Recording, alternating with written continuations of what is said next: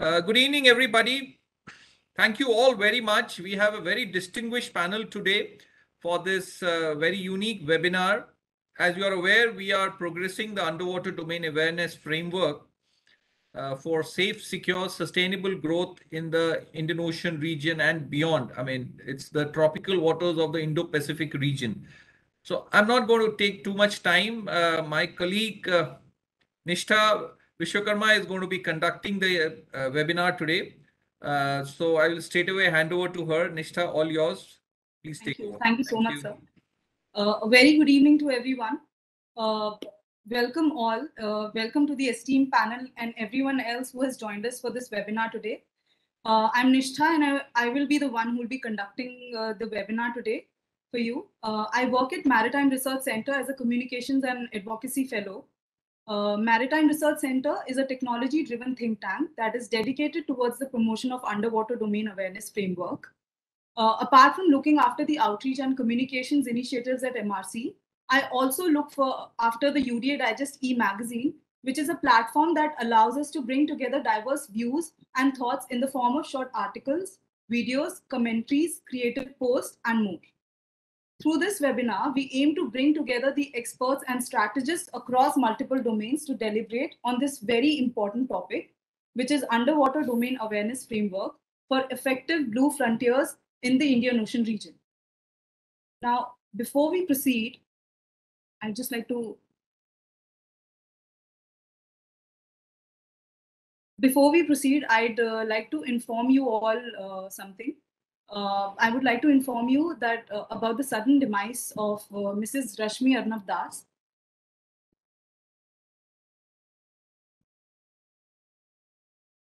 I'd like to inform you about Mrs. Rashmi Arnav Das. Mrs. Das was director at Maritime Research Center and Needhwani Technology. She truly proved herself as the pillar and support to both the institutions. Her contribution as part of the leadership at MRC and NDT will always be a source of inspiration for all of us. Kindly join us in observing a minute of silence and pray for the departed soul.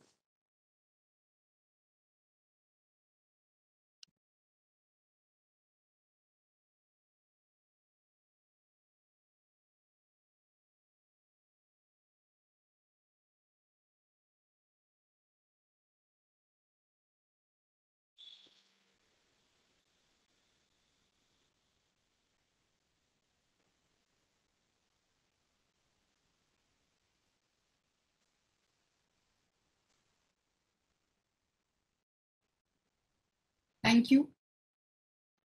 The Indian Ocean region has attained significant strategic relevance in the 21st century for multiple reasons.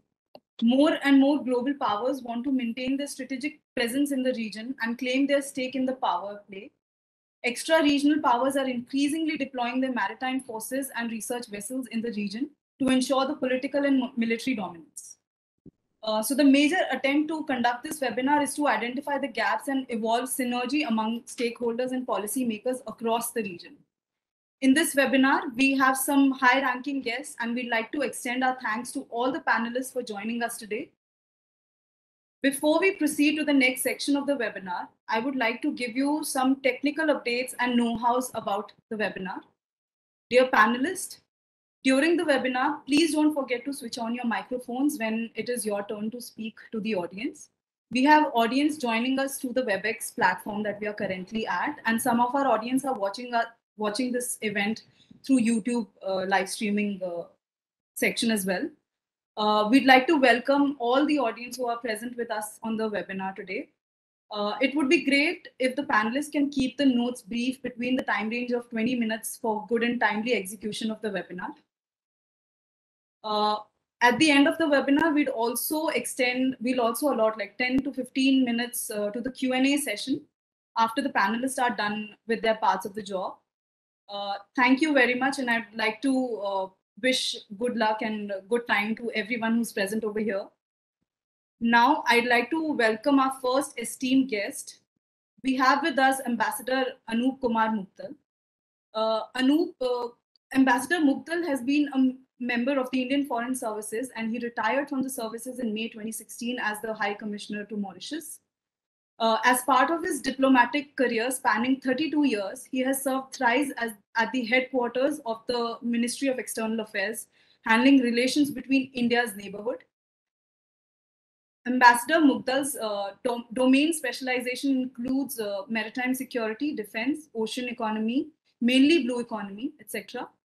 Today, Ambassador Mugdal will be sharing some opening remarks with us on challenges and oppositions in the island nation. Now, I would like to call Ambassador Mugdal to take over the stage and share his valuable thoughts with us. Thank you very much, Nisha. I would also want to thank Maritime Research Center for giving me this opportunity to share this platform with the galaxy of experts on ocean affairs. I do not really count myself as an expert in this field. I have been dealing with the ocean affairs, mainly the blue economy, as you mentioned, and the SDG issues for almost now 7 to 8 years. In fact, I have been associated with the blue economy discourse in India right from the beginning, right from when we launched our initiative called Sagar, which is security and growth in the region for all in the region. In fact, I was High Commissioner in Mauritius when Prime Minister launched this initiative, this important initiative, as to how India looks at the oceans, what kind of vision India has in terms of the ocean's role in its own development and its cooperation in the region for development and growth for all. I have been a member of FICCI Trans Task Force on Blue Economy ever since its inception. I was also a member and still continue to be of the Steering Committee on Blue Economy under Prime Minister's Economic Advisory Council. And we have produced a series of documents on blue economy. Because when we started talking about blue economy, our assumption was that if we bring in business community into this discourse, we would not succeed in our objective of conservation effort when we deal with the oceans. Now, why we are talking about oceans or why we're talking about blue economy? Friends, I'm sure you all know that, the humanity seeks growth because growth brings happiness and welfare for our species. Now, we have been doing it ever since our civilization got the skills of kind of taking advantage of what the nature provides and converting that into the utilities that the humanity then put to use for improving their own livelihoods. Now, ever since the Industrial Revolution, in fact, our capacity to take advantage, utilize the natural resources has undergone multiple so-called force multiplier. For example, before these technologies, humans could only explore and exploit that much. But today, the technology gives us an opportunity and helps us to exploit those resources at a much, much faster rate. What's happening now as a result of this technology intervention? We are convinced that we have overutilized and exploited the natural resources. But we still want to grow. We still want to grow. And therefore, in fact, now we are eyeing at expanding our economic activity into the oceans. Now, when I deal with blue economy, my worry is that let's look at our record of dealing with natural resources on land. I think we have not been very wise in dealing with exploitation of natural resources on land. And we look at the consequences. We have literally destroyed our ecosystems on Earth. The air is polluted, we can't even breathe in big cities. The water is polluted. The land is degraded. The forests have been, rather, there is a massive deforestation. And the biodiversity has been badly affected. Now, if we want more, I think simply looking at the ocean and expanding our activity to the ocean without paying attention to the conservation part, I think, in my view, it could be an expansion of our mistake. Therefore, in blue economy discourse, while we look at the economic potential of the ocean, but we deeply emphasize the need for conservation, the health of the ocean. Now look at, we have always been using oceans for our economic benefits. We have used ocean for food, energy, transport, recreation, and now we are opening new fields. We call them non-conventional areas of ocean economy, be it the seabed mining or the ocean biotechnology or whatever we may call it, or the renewable energy, various kinds of renewable energy. Now, ocean has always been there in supporting humanity. But the question is, have we supported the ocean? You see, if I give you this figure, there is something called the Earth's Overshoot Day. That's the day when we exploit our annual quota of Earth's resources.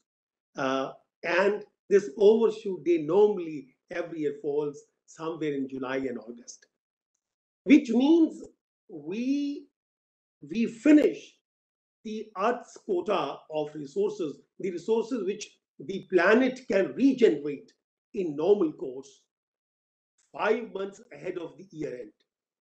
And for 5 months, we dig into the future resources of our planet. And we have been doing it for many, many decades. As a result, we see the consequences of our action on Earth's health or Earth's environment. Now, what is happening in ocean? Now, before we jump into expanding our activity further into the ocean, we need to see what is the health of the ocean. In fact, the ocean is already suffering from the human activity on land and in ocean. Now, ocean has pollution. I'm sure you hear about plastic pollution, but that's not the only pollution. There's a massive amount of chemical pollution there. Now, pollution, then we talk about acidification. Then we talk about loss of biodiversity. And now we are talking about what is called the temperature rise, which is part of our discourse on global warming. Now, all these issues, in fact, which we discuss, tangible issues of the implications of the deteriorating ocean health, but we sometimes miss out on the intangible contribution of the ocean. Now, look at, for example, when we talk about global warming and we talk about carbon sinks. Now, ocean, in my view, is the single largest carbon sink the nature has provided. Ocean absorbs almost 1/3 of the carbon dioxide that we produce. Ocean produces almost half of the oxygen that we breathe.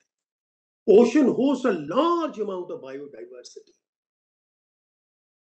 Now, and then, of course, more important, the ocean's control of the weather system. Now, if the water cycle gets disturbed, then the implication of all oceans, bad health would not remain in ocean, it will be reflected on land also. So when I look at the ocean, while I look at huge amount of resources which can serve humanity well, but I am also worried because dealing with ocean will be more difficult than dealing with land. Because land, at least you can see. The land is visible to you, which means whatever you do and whatever happens, you can see it.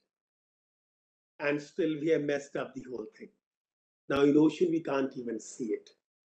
Now, normally we say out of sight, out of mind.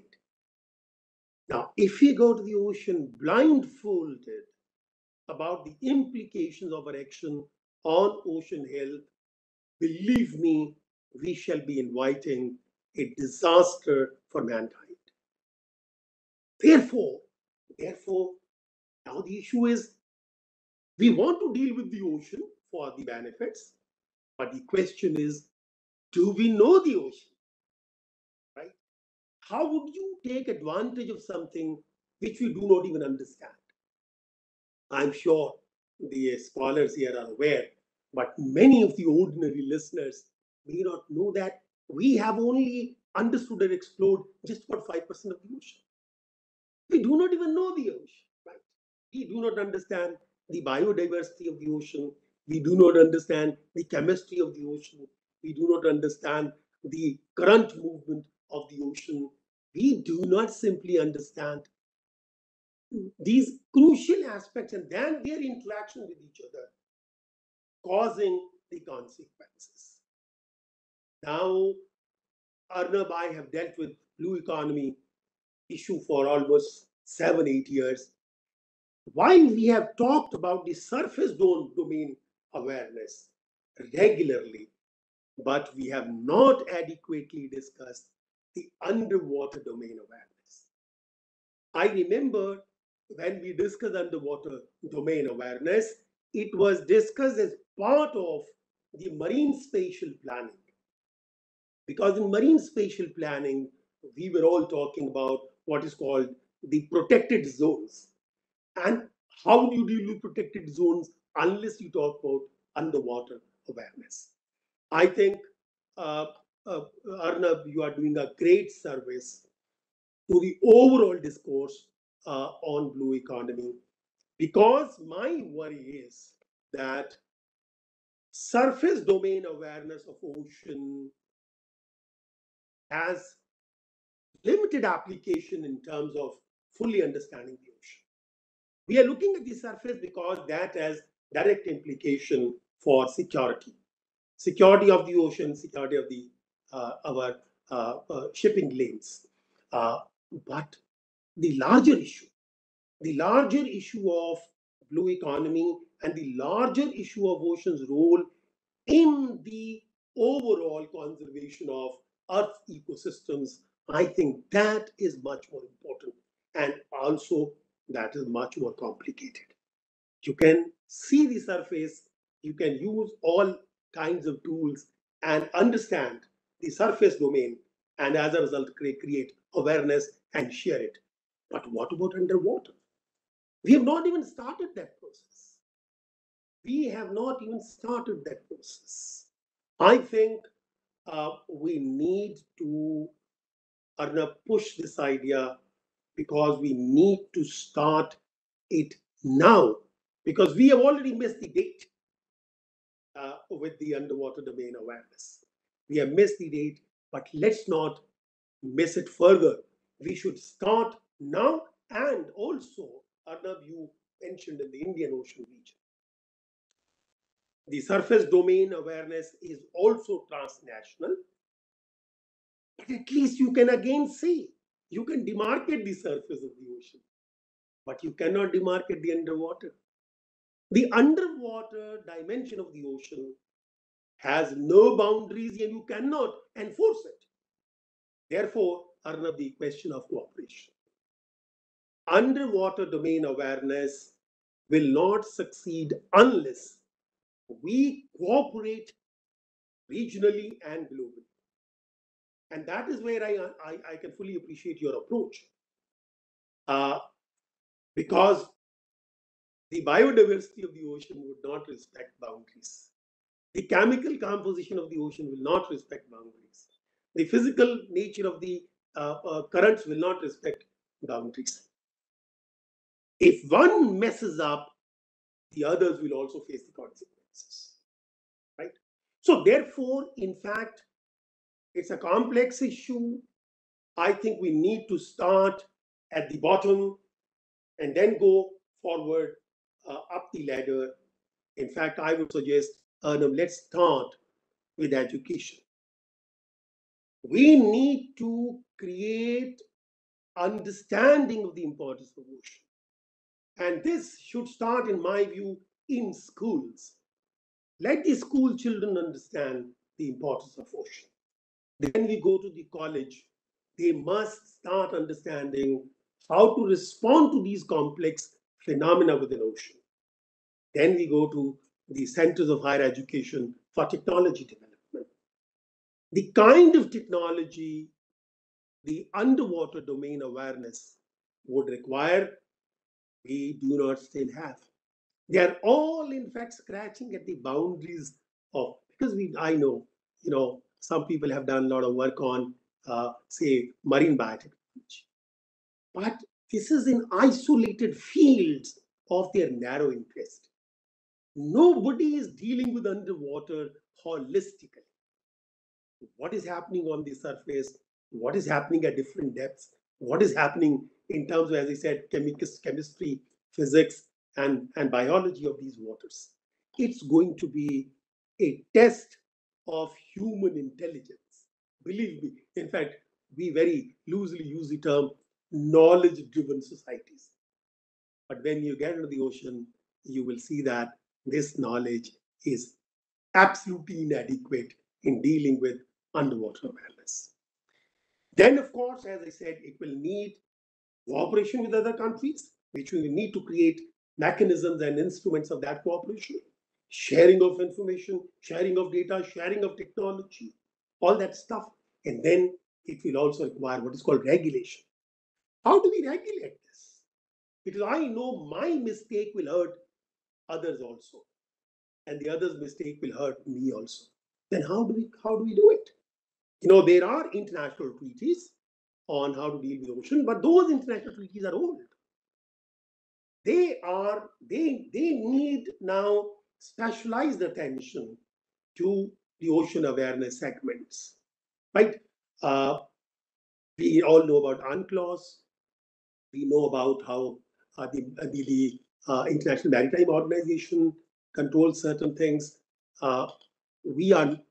I don't know the latest status of those treaties. We are negotiating treaties for seabed mining and the biodiversity beyond national boundaries. Now, we know, of course, the regulation on special biological zones, their protection. But still, we are still in kindergarten of understanding the underwater domain awareness. So I think my time is over. I would say, let's all understand ocean's health is absolutely critical to maintaining the ecological balance on the entire planet. We can't forget it's 70% of the Earth's surface.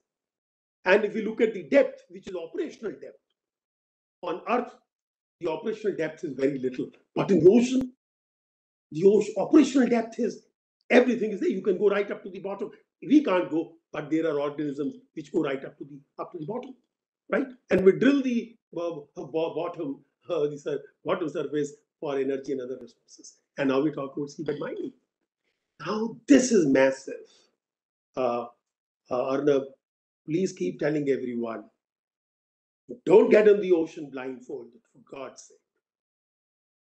This will pay us enormously if we deal with it wisely. But it can hurt us immensely if we deal with it without adequate respect for the ocean's health. I think with these words, I will stop. I can talk many hours on this subject because I've spent many years in this. But I know today I have 20 minutes, and I think I've taken my 20 minutes. So let me thank everyone. You have wonderful experts on the panel today, but I thought I will just make very broad arguments in favor of underwater domain awareness, and I hope I made it. Sometimes I look scary, but I think the situation is, if we don't deal with it wisely, it would become very scary. Thank you very much. Thank you very much, Ambassador Mukhtar, for sharing your valuable recommendations and giving a comprehensive explanation to all of us. Your thoughts have truly enlightened us, sir. And I think my biggest takeaway from your keynote speech is that ocean's health is very critical to balance the ecological system. Thank you so much, sir. Next, I'd like to call Dr. Arnab Das to explain to us the significance of UDA framework in the Indo-Pacific space. Before we proceed, I'd like to speak about Dr. Das. So Dr. Das is an ex-naval officer with 2 decades of active services, and he's a PhD holder from Indian Institute of Technology, IIT Delhi, with specialization in underwater acoustics. He has worked on several projects and has a plethora of publications in his credit. Dr. Das is the author of the book titled Marine Eco Concern and its Impact on the Indian Maritime Strategy, which was supported by the Indian Maritime Foundation and was published in February 2017. So I'd like to call you, sir, to take over the stage and lead the webinar forward. Thank you. Thank you so much, Nishta. First of all, I must thank all the esteemed panelists and also very distinguished audience today, particularly Ambassador Mudgal sir, Mr. Hemant Jani, who's heading the Capacity Building Commission, extremely important entity in the Government of India. I have my very old friend Tamori Akamatsu from Tokyo. We have Professor Vasanta Ratnayake from Sri Lanka, and I have a young friend from Brest, France, Juliet, who is, because we have carefully chosen the panel members. France has a significant interest in the Indian Ocean, and I think they have significant ease in the Indian Ocean. So their perspective is equally important. Sri Lanka is a very important part of the Indian Ocean. And definitely Japan is on a different level of technology and the focus on maritime and the ocean affairs. And Ambassador Mudgal sir has been in Mauritius, and he has been part of many initiatives. And most importantly, I think he has been part of the Sagar vision right from the inception. So with that perspective, I would like to quickly mention about the underwater domain awareness that we are progressing. It is basically to look at sustainable blue oceans in the new global order. I mean, today when you see this, it is a decade of the ocean sciences for sustainable development. I mean, what do we make of it is very important, and how do we want to realize these kind of lofty words? So digital ocean, definitely, I mean, governance, I think, will become the key to any of such initiatives. And how do we bring more technology into it and more transparency? And that's what is the underwater domain awareness all about. So just to give you a quick sense of the new global order that I'm trying to talk about, I mean, today the larger maritime interactions are happening in the tropical waters. And more specifically, it is the Indian Ocean and the Pacific Ocean. I mean, but it's very important for us to realize that these are very unique regions, unique in terms of political, economic, military, and physical. So it is important when we look at any new initiative, we must first understand what are we getting into. Now, the Indo-Pacific strategy or strategic space is being repeatedly talked about by the global community in every big forum. This is a discussion. More and more players are getting into it. France, I mean, Indo-Pacific was probably initiated. I mean, the term itself came, we lost Mr. Shinzo Abe recently in a very tragic incident. But it is his terminology in the Indian Parliament. I mean, it has the significant strategic significance. And then the American establishment took it forward. But now we see many big players or extra-regional powers announcing their participation in the Indo-Pacific strategic construct. Now, the definition itself of the Indo-Pacific strategic space is the tropical waters of the Indian Ocean and the Pacific Ocean. So the tropical waters need to be understood. I mean, I'll not go into the details of it. The very simple thing is to understand that anything we want to look below the water, the underwater survey or the acoustic survey, the tropical waters have very, very challenging impact. I mean, the sonar performance goes down significantly. So the import of technology, which has become the norm, does not help. I mean, of course, the extra-regional powers will be too happy to sell it to us. But because of certain political instability and certain political challenges, the governance mechanism is a big problem. So, I mean, these are all interrelated things, and we need to look at it in perspective. Now, when we talk about the Indian Ocean, firstly, the position of India in the Indian Ocean is extremely unique. And I think there is no better country than India to take the lead in this. And rightly so, the Honorable Prime Minister has announced the Sagar Vision, Security and Growth for All in the region. It recognizes the security concerns that we have and also the economic opportunities that we have. How do we take it forward is the question that, I mean, how do we realize the Sagar vision of the Honorable Prime Minister? Now, there has been a lot of, and more recently, the AUKUS has been a major announcement, and the AUKUS, although the players are a little outside, I mean, Britain, US, Australia, but the region where this submarine will be deployed or this collaboration is going to operate is definitely the Indo-Pacific region.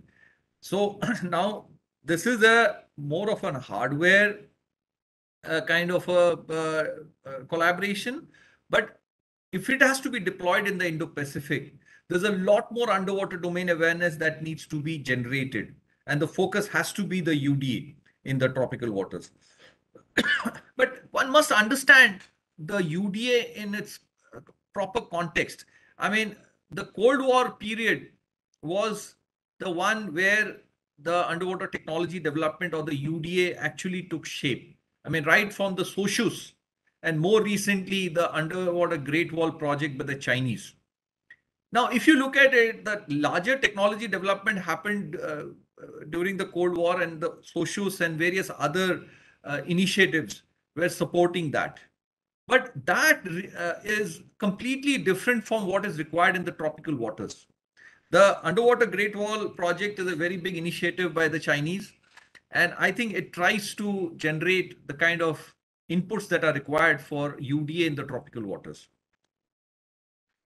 But the complexity of underwater domain awareness, I think, is exemplified by the accident that happened recently, where USS Connecticut got grounded in the South China Sea. I mean, the might of the Americans, the kind of technology that they have, the kind of know-how that they have, still the tropical waters were too much for them to really kind of ensure safety of their very high value assets. Now, global effort on UDA, if we look at it, particularly in the tropical waters, it was the turn of the beginning of the century where the Americans initiated what is called the Asia X. It was a massive exercise in the South China Sea and the East China Sea, basically to develop models and the validation. And post that, it became a regular feature to deploy underwater drones and continuously update their information. Now, that was followed by, so the Chinese, when we talk about Asia X, it's very interesting to see, and the Americans were very clear that they want data, they want to validate their models in the tropical waters of the Indian Ocean and particularly the Pacific Ocean, because they have to operate in the South China Sea and the East China Sea to counter the rise of China. But what is important is just after Asia X, they continued to deploy drones and acoustic arrays in the Indian Ocean, in the Pacific Ocean, I mean, basically South China Sea, to continuously update their models. The Chinese participated in Asia X because it was made to look like an academic exercise. The academia from China also participated, but they were clear that, I mean, I was in Shanghai and I spoke to people. They said that they were clear that they cannot do something like this on their own, so they wanted to learn. And the follow-up of that was the announcement of the underwater Great Wall project in 2015. And if we understand this, this is at least 20, 25 years of work. So Asia X was very much part of a larger plan. And this was a major acoustic capacity building effort by the Chinese. Even the MS-370 search was a very classic case. I'll not go into the details, but just to give you a sense of the challenges of underwater domain awareness, the team took almost a year to do the underwater charts for deployment. I mean, of the right resolution, the underwater charts that were required for deploying AUVs, it took them almost a year because that kind of underwater domain awareness was not available. So that is the challenge that we are talking about. So if we have to talk about the tropical waters, field experimental R&D is extremely inescapable. And that is something that is very rare in this part of the world. Now, I'll not go into the details of so the underwater Great Wall project is a very interesting project. And I've talked about the details. It was a multi-agency collaboration, both within China and also they took help from wherever possible. I mean, the Americans were just one part of it, but even other researchers that I'm aware of, I mean, the Chinese were open to take help from anywhere. And it was a major and a serious capacity building effort that they had to. And you can see, I mean, after what happened, I mean, after they announced the underwater Great Wall project and during the Trump presidency, you could see how belligerent the Chinese were. I mean, they had done their preparation and they kind of, made sure. Now, there's one very interesting dimension of underwater domain awareness. I mean, in 1988, when we deployed a nuclear submarine in our waters, the submarine took position and the entire sonar screen got blanked out. This was because of the snapping shrimps. Snapping shrimps are a very small creature that generates sound of the order of 200 dB, reference 1 micropascal, whereas the biggest whale, blue whale, generates 196 dB reference. So these are different dimensions of underwater domain awareness that we need to take note of. And as we are getting into the next era or the new global order, we have to take note of the different dimensions of the UDA that we are talking about. So we've talked about this. Now, typically after the 9/11 in the US and also in the Indian Ocean after the 26/11, maritime domain awareness became a buzzword and everybody was using it. But the underwater component of it somehow did not get the attention that it deserves. And my worry is that because it was more of an event-driven and more of a security-driven initiative, the participation by the other stakeholders was quite limited. And that ensured, because underwater domain awareness requires a very different type of technology also. It cannot be the generic MDA which can take care of both. Unless we focus on the underwater technology and particularly the uniqueness of the tropical waters, we will really not be able to make a lot of headway. Now, the stakeholders are well known. Just quickly to give you a sense of what it is. I mean, we are talking about huge submarine proliferation in the Indian Ocean region. Even smaller countries are now looking at deploying submarines. These technologies are not the very mature technology that we used to earlier source from Europe and the West, which have been operating submarines for a very long time. Even China has been now offering submarines to countries in this region. I think there is still a lot of maturing still required. So there are even, we also have countries deploying nuclear submarine. So safety also becomes an issue. So when we talk about underwater domain awareness, there are multiple dimensions that get involved into it.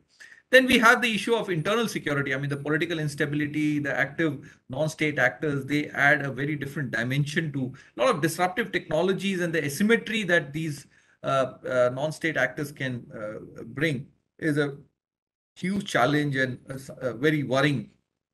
The second is the blue economy. I mean, we talk about energy security, we talk about uh, food security. Unless, I mean, we really focus on capacity building, I think we will really miss the bus. I mean, there is a lot more to be done. I mean, there are very big announcements, very big projects, or I would say mega projects. Deep Ocean Mission is one. Even fisheries is something we need to be very serious about. But in the fisheries, it is largely in the unorganized sector. Use of technology is very limited. So the regulation is, I think, there's a lot more to be done. Uh, Even environment and disaster management is a very serious. I mean, there are so many dimensions of. I mean, Ambassador Mudgal talked about plastic, but I think many people don't realize the biggest culprit of ocean plastic is the fishing nets, and there is a nexus to create a narrative about single-use plastic and various other things. I mean, there are figures which say about 60% is fishing nets, but the lobby doesn't allow that to come out. And of course, underwater noise is not getting the attention, although now International Maritime Organization has started speaking about it. But still, there is so much more to be done. And since there is no lobby to lobby for the poor marine species, I think this is taken. I mean, 1982 was the first time in the UNCLOS hazards of noise have been recognized, but it is still not come into a proper regulation to control it. I mean, disaster management needs no. I mean, there is increasing evidence of natural disasters originating from the sea. But I think still there's a lot more work to be done in terms of early warning of the disasters originating from the sea. And of course, science and technology. How do we get more and more? I mean, in the Indian Ocean, our understanding of the ecosystem itself requires a lot more work. And just if you talk about India, about 20 lakh square kilometers, are we going to put sensors all across? How do we leverage smart technology? How do we bring in the state of the art technology is something we really need to focus. I mean, AI and robotics, particularly, I mean, that's why I call it the digital ocean is what we need to focus on and really kind of, and India has a huge population. I mean, there's a huge demographic advantage. How do we channelize that into such an important area is something we need to focus on. This is the framework that we talk about. If you look at the four faces of the cube, they represent the four stakeholders that we just discussed. But there is very little synergy, very little pooling of resources. Still, I mean, after the 2611, a lot of money was given for security. But of course, you don't expect the security budget to pay for capacity building, I mean, which is so much more lacking. There has to be a whole of nation approach. I mean, I don't think the security budget or more specifically the Navy's budget can sustain such a major requirement. Technology development cannot be done by the defense or the security budget. So how do we get in everybody together is something. So acoustic capacity building, I mean, just to give you a sense, the tropical waters, the underwater survey degrades. I mean, the technology that we import from the West, when we check it there and when we deploy it here, the degradation is of the order of 60 to 70%. So can one stakeholder pay for the capacity building that is required? So it has to be a whole of nation approach. All the stakeholders have to kind of focus on field experimental R&D and build the national capacity to a level. And I think we can leverage this kind of technology development for the entire region. I mean, we can actually really help our neighbors, and there will come the leadership role. I mean, if we can be a technology leader, we can actually establish, I mean, even the regional regulatory framework will be better driven if we have a regional approach. And I mean, that's what is probably the essence of the Sagar vision by the Honorable Prime Minister. And if you look at the vertical construct, there is so much to be done in terms of understanding our waters. A lot of sensing, a lot of analysis is required, and then only we should be looking at the policy framework. Typically, we have a top-down approach. We import even the policy from somewhere which doesn't work in our waters, and we get into difficulty. So there's a lot of work to be done. It has to be a bottom-up approach, but it will require a long-term plan and a very structured approach. Even, I mean, how to deploy the demography. I mean, young India can also be answered by this framework. Even the policy prioritizing can be done using this thing. So there are a whole lot of aspects that can be. So the entire policy and technology intervention along with capacity building can be very properly managed using this UDA framework that we are talking about. And the UDA framework is not just about the marine system. It is also addresses all kinds of issues in the freshwater system, whether it is water resource management, water quality management, and a whole lot of other aspects.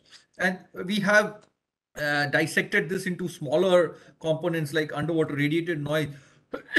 There's a very important requirement for security because stealth is an important area, but also equally important as far as ecology is concerned or the conservation is concerned. So acoustic habitat degradation becomes important, all the strandings of marine mammals that we are talking about. And of course, ship design and ship building has to adapt and be abreast with what's happening. I mean, underwater noise is a very, very important issue. How do we address the various aspects? Again, can be answered by the UDA framework that we're talking about. There are a lot of projects that are required to be done, a lot of data, I mean, the whole underwater domain awareness needs a lot of work. I'll not go into the details, but I mean, we have kind of put them in a lot of details and what are the specific areas of focus that require attention. This is just one example where technology can really make it cost effective, viable in many ways. I mean, this is a map that we have generated based on the AIS data. AIS gives you the complete details of shipping. Using the AIS data online, we have built algorithms which can actually give you the underwater noise. This can be used for conservation. You can find out why the strandings that are happening are increasingly happening in our west coast. It can be easily mapped out, and you know what action can be taken. There can be policy intervention on such real-time data inputs that are available. Even Navy can use it for various underwater deployments. Whole lot of other, I mean, stakeholders can use this for various applications, right at the policy intervention and also technology intervention. And these are, I mean, you can do the entire digital ocean mapping using such tools. I mean, we have developed various tools even for shrimp farming, even for seaweed farming and various such applications. You can see this. I mean, the habitat mapping and then the sound mapping of shrimps can easily be done. And we are so blessed. I mean, being in the tropical waters, the biodiversity is so high. How do we utilize such a important resource that is available to us and contribute to the blue economic development is something really requires focus. But we are still getting beaten. I mean, the coastal communities are really not able to leverage the tropical conditions that we have, and financial institutions are not ready to help them because there is so much uncertainty in their practices. So the digital ocean can bring a huge amount of transparency, a lot of certainty, and that can actually connect end to end. I mean, the financial mechanism and the user can easily kind of collaborate very well with so much more certainty. We continue to create awareness, reach out. UDA Summer School is a program we do where it's a peer learning format. We have even officers from the Navy, Coast Guard, and shipyards attending this. Even DRDO scientists have attended this, and along with young students. So there's an exposure, there's a lot of learning. Everybody does a project. So a lot of, I mean, and you can see the resource persons are the topmost people. I mean, from diplomacy, bureaucracy, academia, a whole lot of, I mean, from the stakeholders. You can see that former naval chief, director of National Institute of Oceanography, a whole lot of senior, I mean, Honorable Chief Minister of Goa. Then we focus on field work. This is an experiment we did, 5-day workshop we did in Khadakwasla. Proper sonars were deployed. You can see the pictures. This was also part of a PhD work that was done, and there's a lot of data that got collected and that can be easily used for policy intervention as well. I mean, you can see these pictures, a lot of field work was done. So, I mean, I would recommend an outreach, engage, sustain program where in the outreach, we sensitize the stakeholders, the policy makers, and even young students on what are the opportunities and how they can go about it. In Engage, we make a proper structured engagement plan, whether it is MOUs with the stakeholders, fellowships for the youngsters, and a whole lot of other mechanisms for engaging. And then sustaining would be how to make a closed loop or a circular kind of model where one feeds the other. I mean, if somebody is trained, he get engaged, opportunity, how to career opportunities can be built into it. I mean, a complete what kind of policy framework or what kind of policy interventions, technology interventions can be done. And I think at the end, I would recommend setting up of a center of excellence, which has got 5 sub centers, multidisciplinary research, incubation to encourage startups or innovation, skilling and leadership. Academic, we have developed modules which are approved by AICT and various established regulators, and also policy. This is the user academia industry. There are already schemes announced by the Government of India. The Government of India has been very, very proactive. It is just that many of these schemes need to get connected. So Skill India, Make in India, Startup India, Digital India, all can be, there is already allocations. It just needs to be connected, and what are the core specialization that is required and how it addresses what are the stakeholders are very well kind of presented in this. So thank you. I think I have taken a little extra time, and so I hand over back to Nishta. Thank you very much, Arnab sir, for sharing with us the vision of underwater domain awareness framework and how it can be executed in the Indian Ocean region. Next, I would like to invite a very special guest to speak to us and share his valuable insights. Ladies and gentlemen, we have with us Mr. Himang Jani. Shri Jani is the Secretary, Capacity Building Commission at the Government of India. Sir has served as a member of the Atal Innovation Mission's high-level committee for over 7 years. Prior to that, Mr. Jani has also served as the officer on special duty for Prime Minister's office for the period between June 2014 till December 2016. Mr. Jani has also served as a senior private sector specialist at the World Bank. Welcome, sir. Kindly take the stage, and we would like to hear from you regarding today's subject. Hope you can hear me now. Yes, sir, we can hear you. Very much my and bringing me on this extremely esteemed panel. Please, if you stop hearing my voice, just tinker me in between. But I am neither an expert nor of security domain or the maritime domain. So I will speak from the lens of capacity building purely, on which I am working at the Government of India right now. But as the speakers before also mentioned, India has a very important position in the maritime domain. We have 7,500 kilometers of coastline, and we are the only nation who has a ocean named after it, Indian Ocean. And that is why the Sagar vision of Honorable Prime Minister is very important, because it doesn't affect only us but the entire region, and particularly the South Asian and Southeast Asian region. It becomes very important as well. You all know that India has ambitions. We have already reached Mars. We are going to Moon, and we have also put a vision of scaling the ocean through the Deep Ocean Mission. And at that time, underwater awareness becomes very important. So, from the capacity building lens, one important thing I would like to note in the Sagar vision is a bottom up approach. And when bottom up approach is important, the capacity building of various institutions that is involved becomes very important. And if we talk about capacity building, we should look at 3 areas. One is the domain knowledge, second is the functional areas, and third the behavioral areas.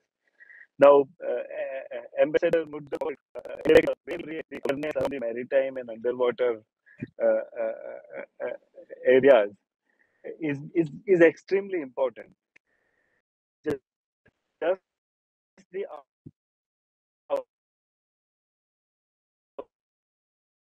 awareness amongst not only the people but also the institutions and agencies involved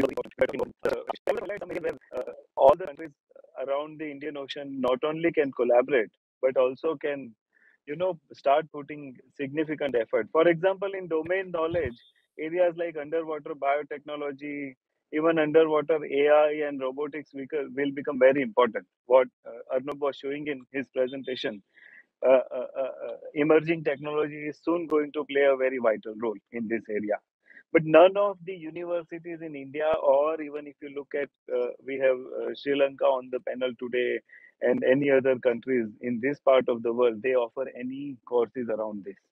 So if we can start thinking about this in our academic institutions and even in other technical institutions, that becomes very important. At the same time, the traditional areas like signal processing, modeling and simulation, simple data analytics and data science, through which we operate right now, they also become important, and we should think of building awareness at the same time collaborations across the countries to help in these domain awareness areas. But I would also like to put stress on the functional areas. uh, See, we are working in the civilian domain here. We are working on the civil service capacity building, and the biggest areas of capacity building are not the domain knowledge. They are the behavioral competencies and functional competencies. And when you have such a multi-stakeholder, multi-nation framework in place, even small issues like behavioral competencies, like capacity to negotiate in good faith, capacity to appreciate the other party on the table, those become extremely important. And we don't train our people, we don't put enough effort in this area. So I think we should also not forget, when we talk about other important issues on technology and conservation, how do we deal with creating these behavioral competencies amongst the agencies and institutions. Second area is very important on the functional competencies. Simple issues like law of sea, international law, understanding of coastal regulation, environment laws. In India, if you see from state to state, environment framework varies, and their implication on various projects also vary. Another area, big area, which often gets overlooked is the disaster management. India is very strong in disaster management. We have dealt with various disasters in very capable manner. But awareness of disaster management for underwater domain will be totally different. Will be totally different. So we shouldn't forget about building capacity in this area as well. And of course, coastal management, coastal engineering techniques, etc. We have already started offering courses, and we have already started offering thinking about this from the capacity building lens. But those remain as well important. Just to sum up, I don't want to take much time because I am already on the road and I don't know when will I lose the connectivity. But to sum up, I think for such an important issue, the capacity building lens has to shift from individual to organizational domain. So how do we focus more on organizational capacity building and institutional capacity building that will define the success of such a large agenda? Of course, individual capacity building remains important, but it gets addressed in one way or the other. Various agencies talk about it and they also make some effort. But organizational capacity building and institution building remains very, very, very important. So I hope I will hear a lot from the fellow panelists on this, and also learn a lot from them on the specific areas and domains. But I hope these areas also get covered, Arnab, in your this and the future talks, and enough importance is given on that. Again, as to mention, I'm here to learn today because I'm neither a maritime expert or underwater domain expert, but uh, uh, it's very fascinating to learn from you and so far what I have heard, I have learned a lot. So all the best to you and your effort.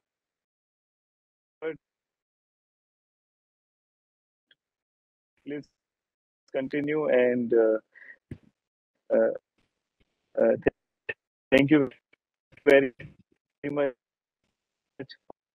for all of you joining. Thank you. Thank you very much, Himang sir, for taking out precious time from your busy schedule and sharing your thoughts on the area of your expertise with us. Thank you very much. I just want to inform the audience, Hemang Jani sir is actually touring in the Northeast and he has a very poor connectivity, but we will connect back with him at some convenient time and we will probably re-record his bite again. And because we also keep the recording in our website so that later on also people can actually access that. Very valuable points made by sir, and we would definitely like to connect with him and contribute in whatever way possible. And we will also be working on the report later. So thank you so much, sir. Nishtha, back to you. Thank you. Thank you, sir. So yes, all our recordings are available on the website as well as on the YouTube channel of Maritime Research Center.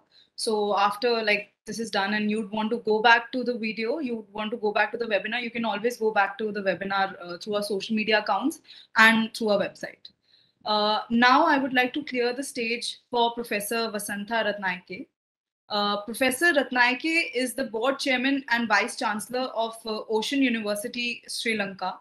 His words would become all the more important because Sri Lanka and India both share their existence in the Indian Ocean region.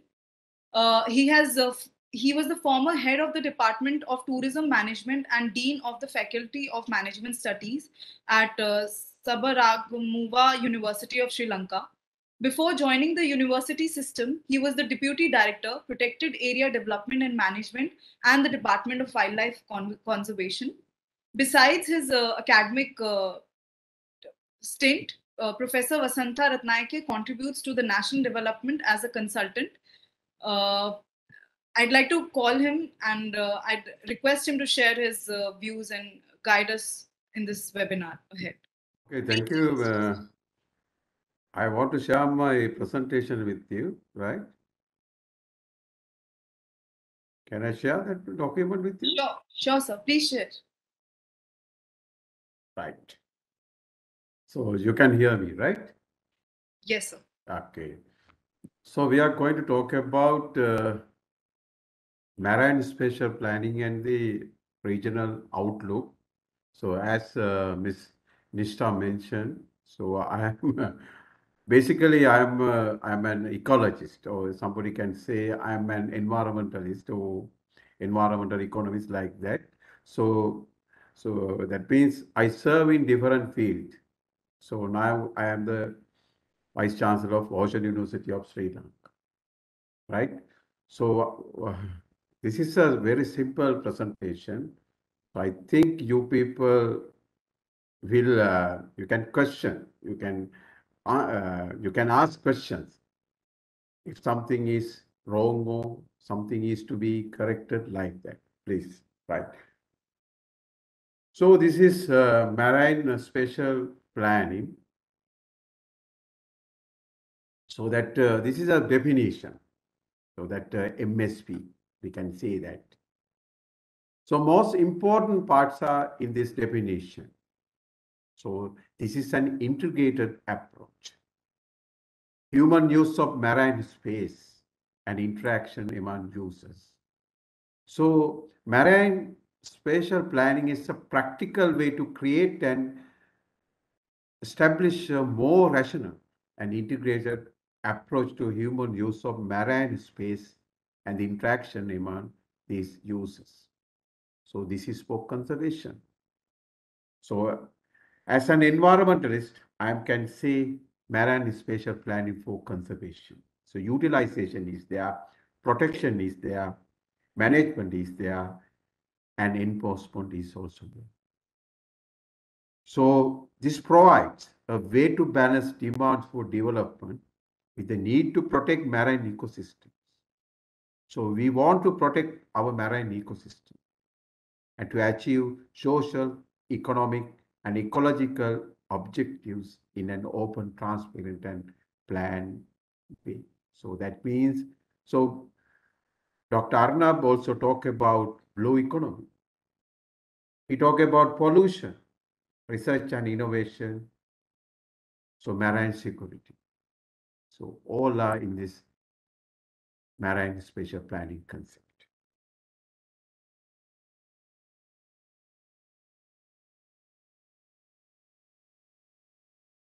So these are the characteristics of MSP, marine spatial plan.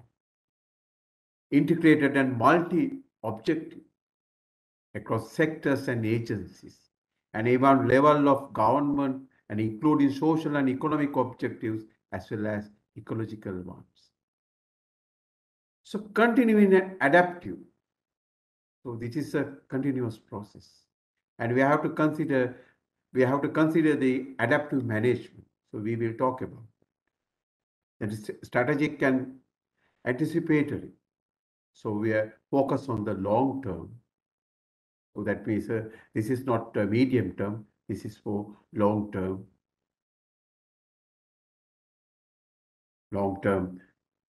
activities or the expectations. So participatory. So as all the stakeholders should participate in the MSP process. Place-based or area-based.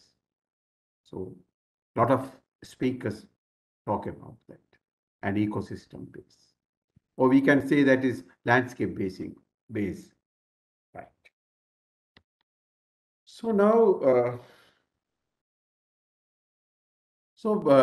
in our landscape, in our marine spatial planning, so we have to consider following aspects. So animals, marine animals, habitats, populations, oil and gas deposits, marine and mineral deposits, sustained winds and waves, marine resources actually.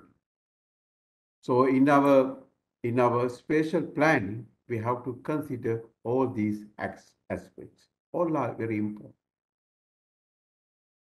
And they are found in various places and at various times. So think about winds and waves.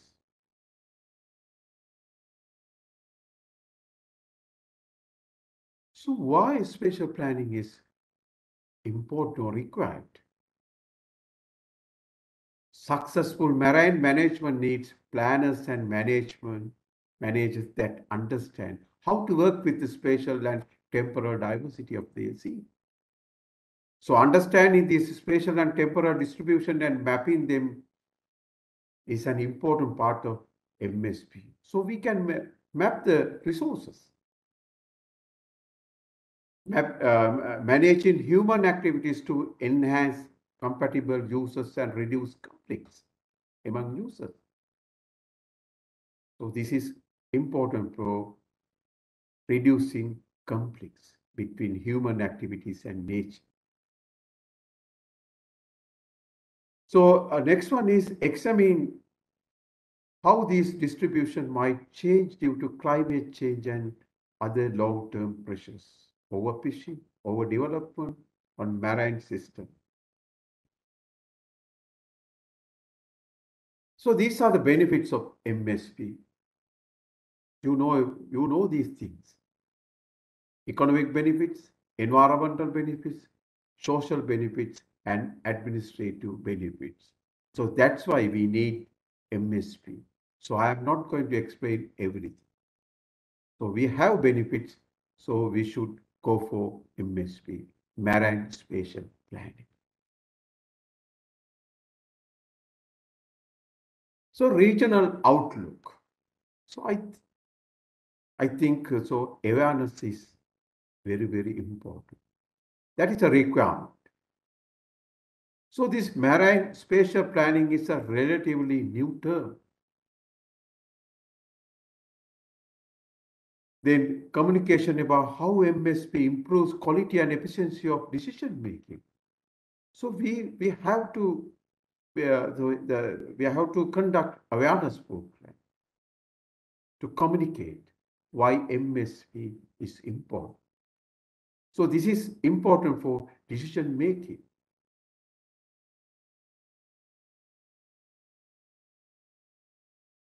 In overcoming barriers to MSP. So we know that concept, but we have to overcome some of barriers. Otherwise, we can achieve MSP. So legal and institutional authorities, the existing legal and institutional authorities, so they promote a sector-based approaches. Sometimes these authorities exist in opposition to idea and participate practicabilities of integration. So these are found in our society. Then timing. So it will take some time. Then unintended negative impact. Care must be taken to avoid unintended negative impacts of integrating new strategies. So we have to think about climate impacts. So we have to minimize the climate impacts. So another important thing is increase initial investment. So investment is there in this process. Then cultural resistance. We have to work with different groups. The resistance is there. Then limited finance. So these are some of overcoming barriers to MSP in a lot of developing countries. Then attending to the policy issues. We have to attend to the policy issues. So we should have ocean policies. We should have an ocean policy for the individual countries and regions. So then we can balance the use and conservation of ocean areas. So we should have a binding framework or the vision. So we have defined or demarcated our exclusive economic zones. So different policies, and we know that sometimes that overlappings, conflicts, lot of things are going on. International and transboundary marine zones. We have signed some of conventions, but there are some problems or issues found in implementing these conventions. So we should have a mechanism for cross-boundary cooperation. So that's why we need the ocean policy for the region. So this is our policy. So we have individual policies, but we have to think about regional policy. What is our regional ocean policy?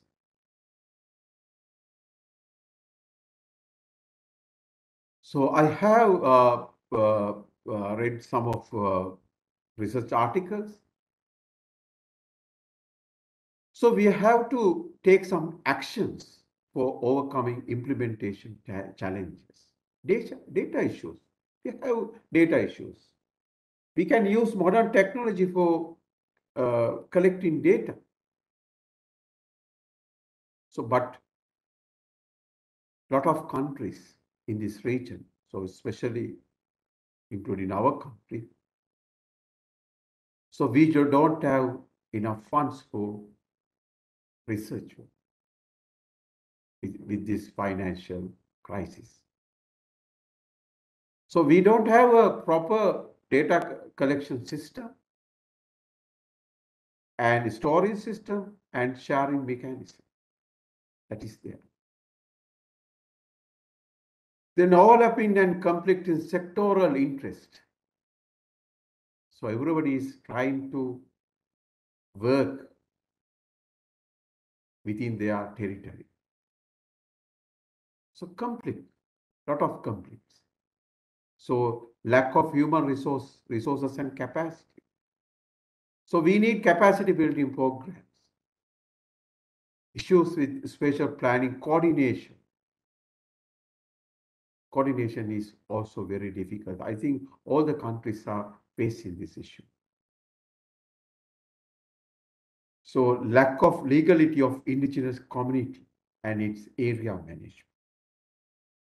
So we have to deal with indigenous community. So lack of infrastructure and information system to disseminate MSC planning among public users. So these are so we have to tackle these things. So these are some of challenges. Then we have to give our special concern for the following: ecosystem approach. So all the speakers talk about ecosystem approach and marine spatial planning, policy and legislation, high-level goals for marine spatial planning. So obligations are derived from global, regional, national, and local commitments and build on existing policies or amend the existing policies, as I mentioned earlier. So we should give our special concern for this one, policy and legislation.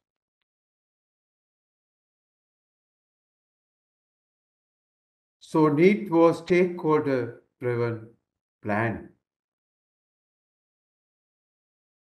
So there is a strongly felt need or commitment by the institutions and communities that have the actual decision-making authority. So that means stakeholders should participate in the MSP process.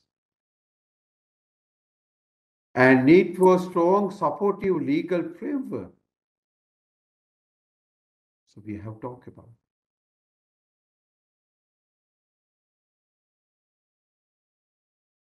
Then ocean zoning, that is also very important.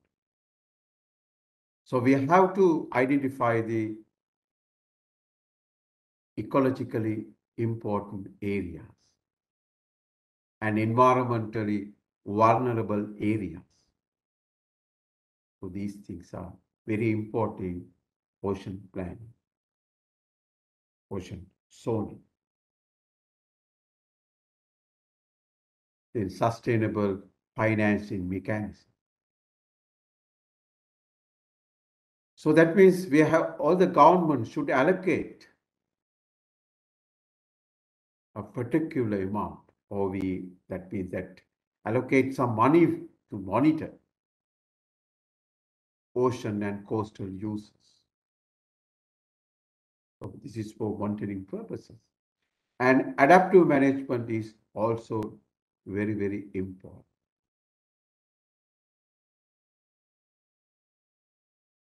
Right. Based on the available data, so that we have a plan, but we have to understand the situation and we should amend our plan. So that is very important. adaptive management. That part is very important in resource management. So capacity development is very, very important. So we can collect data, but capacity building is very important. So how to analyze data, how to plan, how to use this data for data and information for planning purposes, the implementation and evaluation. This is very important. Then traditional management approaches. So community-based approaches to coastal and marine resource management. So these are the very, very important aspects we have to consider. So far we have signed, as Dr. Arnab mentioned, so that Sri Lanka and India, we have signed some agreements. So agreement between Sri Lanka and India on maritime boundary between two countries in the Gulf of Mannar, like that. So we have signed some of conventions, the Indian Ocean Tuna Commission,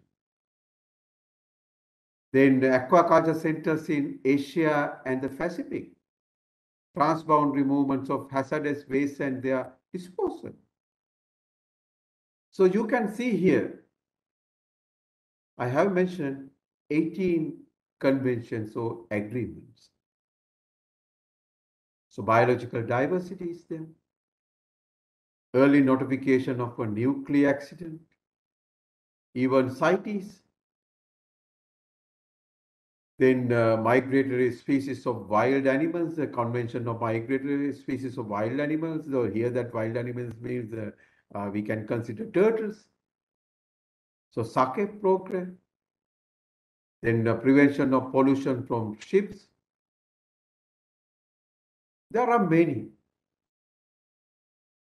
Indian Ocean Southeast Asia Memorandum of Understanding for Turtle Conservation, Ramsar Convention, lot of conventions we have signed. But we can see, so we can see the failures in implementation. And some of countries like our country, we should have signed some of international conventions for maintaining the our marine environment. So very recently, Pearl Express case. So Diamond Ship, that case. So we should. So that means that is for the. So we have to maintain the marine environment as a healthy environment. So we should have signed agreement. So I think that we have to consider the legal framework. And we have signed some of conventions or agreements and our own laws based on that marine spatial planning should be done. Okay, thank you very much.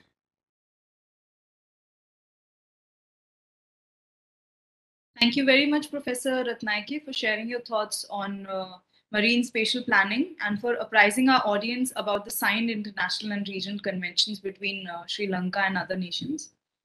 Now we have with us Ms. Juliet Rimetz. I'd like to inform you about her. Ms. Juliet is a project coordinator at Campus Mondial de la Mer in France. She's also an organizer of the Sea Tech Week. Today, she has joined us for this webinar and she would discuss with us her thoughts on global initiatives and role on innovation in this domain. Welcome, Ms. Juliet. The stage is all yours to share your valuable inputs with us.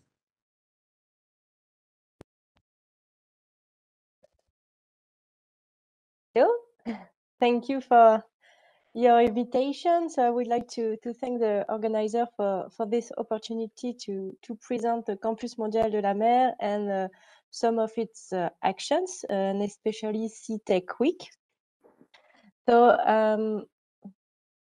just okay. Okay, so I'm currently in Brest, in France. You can see on the map, so it's very close to India. So Brest is a city at the tip of the area named Brittany, and we are on the shore of the Atlantic Ocean and the English Channel. So you can see on this slide a picture of the coast and also of the city of Brest. So I'm Juliette, I'm a project coordinator at Technopole Brest-Iroise and in the team Campus Mondial de la Mer. So just a few words about Technopole Brest-Iroise.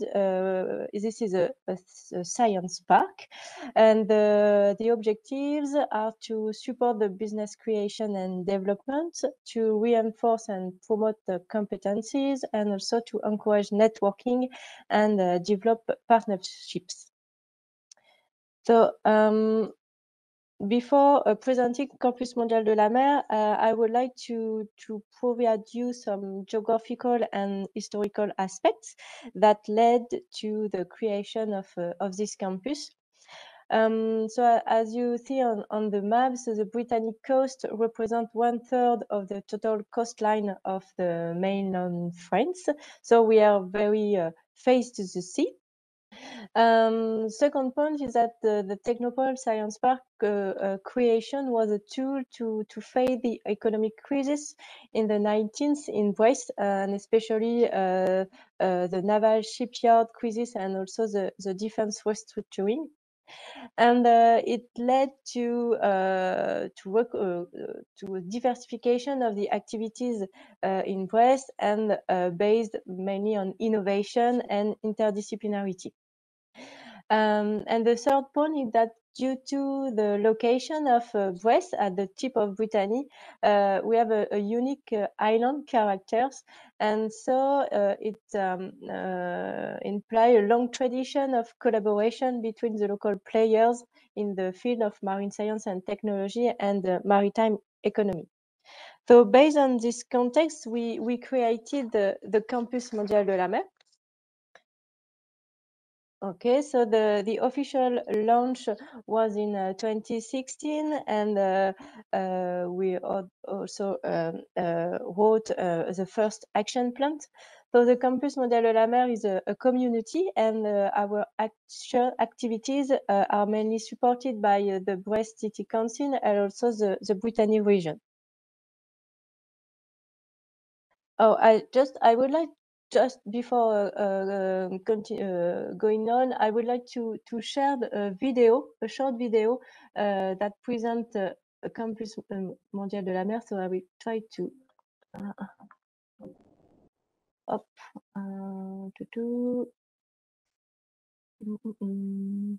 just stop the sharing and sharing again. Okay.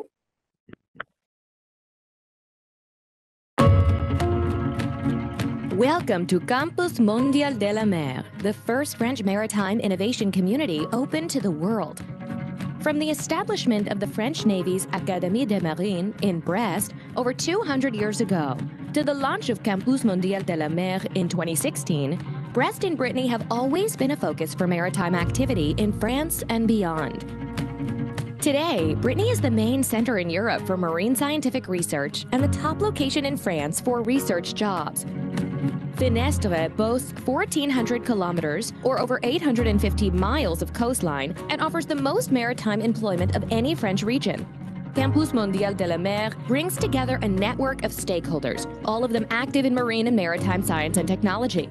They come from academic and research institutions, government bodies, and businesses. Our strengths come from active communities in Brest, Roscoff, Morlaix, Quimper, Concarneau, and the surrounding areas. This part of Brittany already has a great international reputation for fishing and boat building and repairs. But Campus Mondial de la Mer also excels in many other areas. The Roscoff Marine Station has created an innovative ecosystem around biotechnology. It provides ideal conditions for innovative companies such as CB Life, who has developed a range of candidate medicines for blocking regulated cell death. Polymeris, based in Brest, discovers, identifies, and detects innovative molecules from marine microorganisms.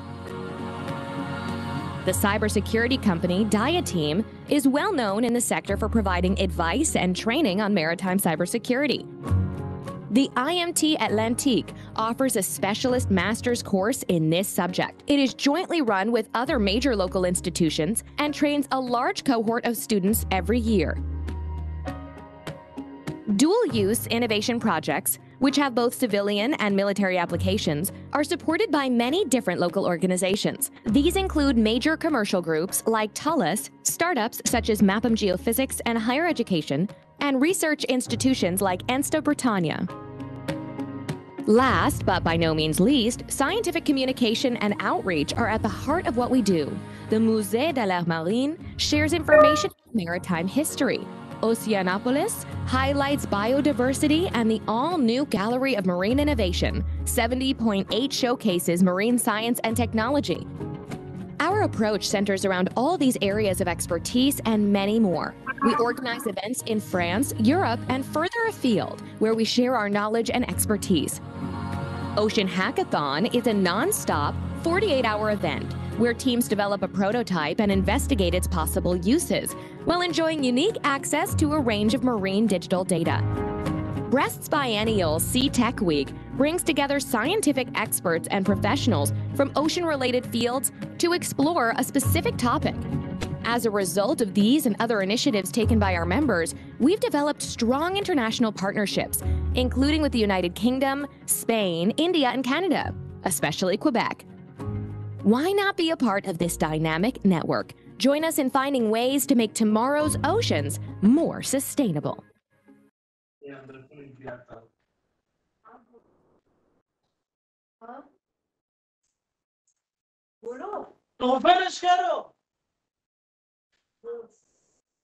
Okay.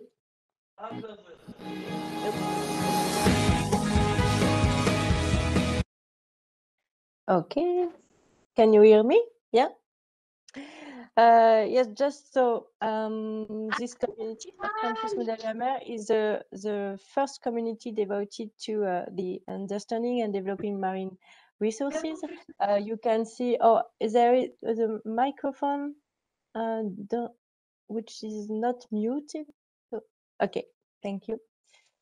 And you can see facts and figure here on this slide. So about 40,000 jobs and more than 2,500 organizations. It includes also research centers, but also academics, large company, and smaller one, and startups, for example. So you can see here different logos of different organizations, but it's not the final list. Just to continue, so about our areas of excellence, some are based on established historical domain. So, for example, the defense, but also fishing or oceanography. And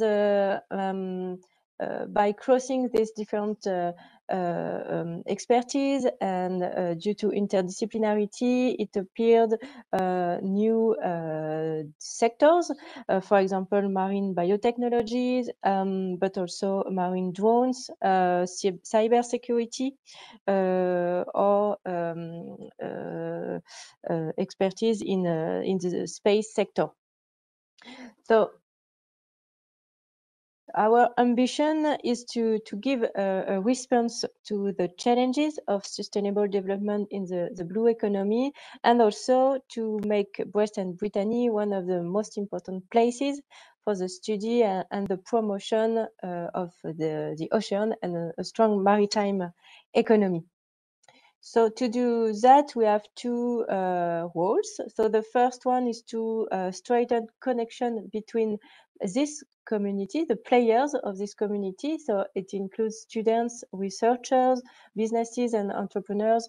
And we want to create a community of talented individuals, and they drive new ideas and opportunities for collaboration. And the second role is to promote this community at the international levels, and so to impulse new activities, growth and attractiveness. So, for example, we have a collaboration with Canada, with Norway, the UK, and of course with India. So I would like to focus on four of our actions. So very briefly. So the first one is a very concrete actions because it's a portal, an online portal dedicated to marine research infrastructures and facilities. So it provides an up-to-date inventory of facilities, platforms, and national research infrastructure. And it covers all areas of marine science and technology. You can see, for example, vessels and autonomous underwater vehicles, but also laboratory equipment, observation systems, or database and high-performance computer, and so on. These facilities are operated by both businesses and public bodies, and they are available open for research collaboration, partnership, or of course service provision. So you can see on our website this portal. A second focus is the expertise desk. So maybe you would like to develop a new cooperation or to develop a new project or just to interview an expert of our community. So you can go to this link and you enter your request. So our objective is to connect you with our expert to answer your request. Another focus is Ocean Hackathon, which is an event, a very funny and enthusiastic event with many students participating in. So it's a 40 hours non-stop event to tackle challenges by developing a prototype in a team and using different marine data. So this event was launched in 2016, and it was originally based in Brest, but it was extended to other venues in France, but also at the international. This year there is no edition in Japan, in Sri Lanka, or in India, but maybe next year you are welcome to join this Ocean Hackathon community. So it will be the seventh edition this year in December, and there are 13 cities involved in this event. And about the topics, it can be you talk about marine spatial planning, so it's one of the main topic, or pollution, and especially plastic pollution, but also participatory sciences and so on. So if you are interested in this event, you can contact me, of course. And the last focus is about the international events. We can help you to organize your event here in Brest. So you are here on this slide 3 examples. So the first one was a very recent event named the One Ocean Summit, organized by the French government in January in Brest, a very institutional event. We are also very proud to welcome next year the European Maritime Days. It will be the first time in France, and it is an event organized by the European Commission. And we also support international research conferences.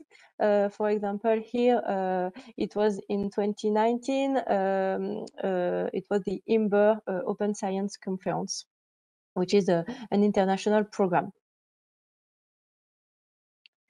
Okay, so it was the first part of my presentation, and the second part, it's a bit, more focused on the TTech Week, which is the International Marine Science and Technology Week. It will be in September this year, the new edition. And you can see the different patronage of this event, and especially the UN Decade of Ocean Science for Sustainable Development. So we are very proud to have this endorsement. So these events take place every 2 years in Brest, and it provides opportunity from a large community of scientists, businesses, different clusters, professional clusters, and students to share their research and innovation, and to develop partnership, collaboration, and of course business. It gathers about 1,000 participants, and 30% from abroad, and about 20% of students. So this event includes a conference. It's the central things of the CTech Weeks, a 5 days conference with both plenary session, which are panel discussion, but also technical sessions. So there will be 31 this year. There is also an exhibition, is a small exhibition, about 35 exhibitors, and this year there will be also 2 pavilions. The first one dedicated to the Campus Mondial de la Mer to promote our expertise, but also an Indian pavilion managed by FICCI, because India is the featured country of this edition. And of course, you are different opportunity to network with B2B meetings, but also during the social events such as the exhibitor cocktail and the gala dinner. So what about the topics this year? At each edition, we focus on one main topics, one main theme. So this year it will be maritime transport towards smarter and greener solutions. And under this main theme, there are different topics. For example, new fuels, wind propulsion, or boat and IOR design, or topics dedicated to ports and to environment or materials and so on. You can see the list on this slide, and we will also do 2 focuses. The first one about the women in marine science and technology, and especially in maritime transport. And the second focus on the training and career in marine science and technology, and evolutions of this of the new jobs in maritime transport. So as I explained before, so India is the featured country this year.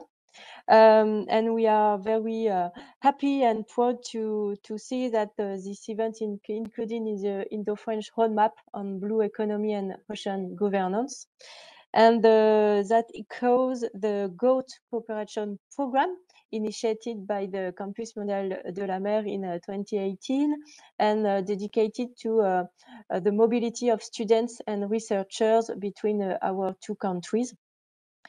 So during the CTech Week, we normally it's okay. We should have the venue of the Indian ambassador in France, but also the Indian Minister for Shipping, and different members of FICCI. We have also 2 speakers expected in the plenary session. So the Vice Admiral Amir Awa, oh, I'm very sorry for the pronunciation of the name.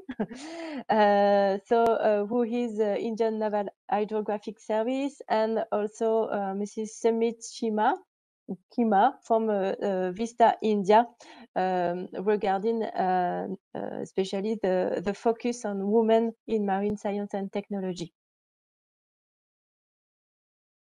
In the conference, there are 31 technical sessions, and here are the three sessions organized or co-organized by Indian organizations. So the first one concerned the Indo-French cooperation in marine sciences, convened by the French Institute in India, the French Embassy in India, and CRS India. The second one is a very technical, about navigation and control of underwater vehicles, convened by the Indian Institute of Technology in Goa and the National Institute of Technology of Silchar. And another one concerning is a workshop, France-India workshop on ocean technology, convened between IFOMER and the NIOT. Okay, it's the last slide. So if you are interested in the CTEC Week, you can go to the website, and it's time to register. And just to announce that the Indian delegates can register to the event for free, and they can use the following code. So if you have any question, I'm of course at your disposal. Thank you very much for your attention. Thank you, Ms. Juliet, for sharing a very interactive presentation with us and for explaining to us about the expertise, like your area of expertise and your domain. Thank you very much. Next, we have with us Dr. Tomonaru Akamatsu.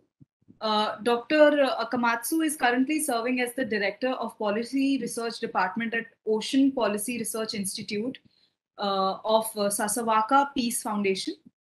His research subjects are biosonar behavior of dolphins and porpoises, passive acoustic monitoring of aquatic animals.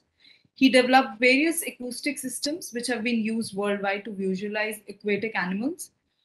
Today, he will be briefing us on the latest developments in ocean sciences and technology. We'd like to hear from you, Dr. Akamatsu. Kindly take the stage and share your valuable inputs with us. Okay, thank you for introduction. And can you hear me? Yes, we can hear you. Okay, great. And my name is Tomo Akamatsu from Ocean Policy Research Institution in Japan. And today, I wish to introduce the kind of update technology of the ocean observation and how we can handle the data. And first of all, thank you so much for all of you and all of your government for the deep condolence for the past Shinzo Abe, the president. The assassination was really tragedy for people, and that is a big news. But also another big news may not be let the people internationally know, but we have an election of the upper house about a week ago, and our government going to be very much stable in the next 3 years, and that will probably have a great change and also great progress of policy making and implementation of the policy, ocean policy, in the next 3 years. So we are expecting something, a big change from Japan as well for the next couple of years. Okay. So my presentation is the latest development of the ocean science and technology, and I gonna to speak like a 3 parts. How we can obtain the data. Now with the data tsunami, as also introduced by like Ocean Hackathon, and that is great, motivation and great activities to how we can handle the data. But initially, we need to get the big data from the ocean, right? And secondly, we needed to correct and transmit the data to some kind of data center or hard drive center. So the data creation and data transportation. And lastly is the data management. So let me start how we can collect the data from the ocean. Yep. And here is the a monitoring station deployed around the ocean, and you can see tens and hundreds of the monitoring stations covered in the coastal and offshore of the Japan waters. And it is mostly because of the earthquake. We have a big disaster of the earthquake in 2011. And this is just in the eastern part of Japan. And we deployed the, you can see the blue dots. It's kind of a line, the 1,000-kilometer line to monitoring of the seismic activities as well as the pressure and temperature and also the vibrations. And the red dots are there's a fixed point monitoring station around the coastal area of Japan and applied for the fisheries and also meteorologically and also transportations. And so we have a lots of data sources around Japan. And I think that the situation is same as India and also same as Sri Lanka or in the French and the United States here. And not only for the kind of fixed stations, but also we have a lot of mobile stations. Mobile station means like a underwater unmanned robot, something like underwater gliders that is well used worldwide these days. And also the wave glider that are using for the wave power for the thruster propulsion for the back and forth. And that is kind of robot already programmed and also something like autonomous functions to explore in the surface of the water and also in the underwater as well. And that's also the Arab introduced the big traffic around India, and that also happening in all over the world. And you can see a different color of the vessel. For example, like a red showing like a oil tanker, and green showing the cargo ship, and orange showing the vessels. Okay, yeah, there's a lot of platform or mobile observatories, not only for such kind of special robot, but also the commercial vessels can be an observatory. But you know, the dense and frequent observation platforms already exist in Japanese and also the other waters as well. But the issue is they have not been well coordinated. The one platform only for use for the earthquake monitoring. Another platform is only used for the meteorological one. And even for the many of the commercial vessels, only to use the transport, the cargoes or many items, but not be used for the ocean monitoring at all. So let me show one example how we use the different platform to the other purpose and what we can see. And that is the earthquake cable platform applying for the well monitoring. That is just one example. As I introduced to you, the lots of earthquake monitoring cables deployed in the eastern part of Japan already, and that have hydrophone accelerometers. And the accelerometers can detect the very much low frequency sound produced by the fin whale. That is the second largest whale in the world. Each dot in the right inset with the figures showing the number of the detected sound in each month and each latitude. And you are clearly seeing January, February, March, December, November, December, lots of the cores are detected. And also that the cores are detected in higher latitude and very relatively less detection in a lower latitude. So this is quite consistent with the previous knowledge. They are migrating to the off Hokkaido area, eastern part of Japan, the northern cold water, for breeding. And the male produce this low frequency sound like a boom, boom. And that is clearly detected by the seismic earthquake monitoring system. So that is one of the example. If we use one platform for the other purposes, or if we would share the platform in the different purposes, that is why not. That's kind of win-win solution for both of us. This is another example for the offshore windmill farm, offshore windmill survey activities. And originally that is used only for the development and of the windmill, but the simultaneously the assessment activities monitor the underwater sound, and what we got was the sound of the chorus of the fish. I think you can hear this. And here it is something like a frog. Oh, but it's not frog, it's fish. The fish call is quite common in the tropical or warm waters in the summertime, and probably in the coastal water of India all year round you can listen this kind of the fish call in the coastal waters. This is only like a 3 weeks monitorings of the underwater and can see clearly the fish call daily basis in the nighttime. So based on the platform of the windmill, then we can see fish resources. We apply that kind accuracy monitoring effort in the east of Tokyo, about 100 kilometers of Tokyo, faces the Pacific Ocean. 20 sites of the accuracy monitoring stations reveal their acoustic distribution of fish, but not only the fish, but also shrimp, as a lots of slumping shrimp noise exists in the ocean that UNLAB already introduced. And also the high frequency ultrasonic sound from the porpoises could be detected to similar acoustic recorders.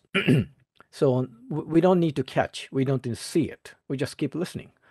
But the recording the data can reveal the density and distribution of these three completely different animals, and also can show a daily basis difference of the distribution. You can see the moving of this color of the figure, that the one figure showing each day, so different. It's kind of day-by-day distribution of the kind of fish, porpoises, and the shrimp. Okay, so I introduced just multi-use of the platform that is quite productive. So that is kind of why not solution. Now, not just the collecting the data, sensing the data, but also we need to transmit that data for appropriate correction of that collection of the data. And in that case, we need a low cost or even free the satellite or even the different route of the communication. And also seamless networking is necessary. Again, back to the kind of AIS data. The AIS, you may know, the automatic identification system for ships. And we can see the location and type of ship and the heading and speed of the ship just clicking internet, and that can identify each ship information very much easily these days. So that is a strong, powerful aspect of the AIS. But there's one drawback. The AIS is only one way. So from the ship to the satellite, or from the ship to the land, that is, oh, I'm here, I'm this, my name is blah blah blah blah. So that is basically one way to correct the data. But in these days, the kind of bimodal communication is quite important. Not only from the ship to the land, but also land to the ship. It's kind of vice versa communication is quite important for the data correction and also the commanding of the sensor. And now the AIS system going to be a second generation. We are calling that AIS 2.0. Or some of you may know about that. This data terms of VDIS. It's based on the VHF data exchange system. And that is a second generation of the AIS technology, and the that is really powerful and redundant system. It's also the bimodal communication. So that ensures not only from the ship to the land station, but also the ship to the satellite, or even the ship to ship hopping to the satellite and back to the land station. So this is something like ocean internet, especially for the IoT, Internet of the Things. You may be notice about that. Okay, the Elon Musk developed the Starlink system that's going to be available in India, and it's just available for Japan in this month. Okay, but the AIS system does not any conflict with the Starlink, because the Starlink is using a relatively big antenna and ensure the broadband, and also it's also still some cost. The ocean IoT does not need such broadband. It's just a packet communication between the ship or any kind of object from the ocean to the data center. That is good enough. The AIS, the VDES system going to be covering all over the globe, probably within 10 years or maybe earlier, like 5 years. We means that many of the countries are now struggling and also pushing for that VDES system going to be a big communication infrastructure in the ocean. Not only for the previous Stenera, that is a Danish company, but also Japanese H Space company, also scheduled to launch the orbit demonstration within like 2 years. And one is a benefit of such a kind of the bimodal communication. It's the simple example is to avoid the fishing gear, like a troll net or like a seine net, and a fishing boat and the big net behind of the boat. And generally, the fishing boat do not want to be located, or even the fishing gear do not have any information of the location and cannot be identified digitally. If the large container vessel may be across with the behind with the fishing boat, and many accidents to cut that kind of rope and the nets. Before or even currently, most of the large vessel is dependent on the watch, the human effort to watch around. But it is not really, efficient. It is efficient, but it's not really, smart. If we have like a digital communication and digital identification for any of the objects, not including not only for the fishing boat but also the fishing gear, even the computer between two vessels can communicate each other automatically. Then the large vessel knew that okay, there's a fishing gears in front of them, ahead of them, and to en route to avoid that the collision with the fishing gears. And also that is happening for the passing by the small boat by the large vessel. And that is also very much common in the maritime. And for the maritime security, mostly depending on the watch or the both of the vessel. But that also can be navigated digitally. The digital navigation is quite common in the aircraft. And also that's going to be common in cars and land transportations. But that will be happening for the maritime the transportation very soon. So finally, let me introduce the all objects in the ocean will be monitored and managed digitally using global packet communication network that will be called in the satellite and a general VHF data exchange system, VDES system. And what is good is, for example, like unmanned cargo.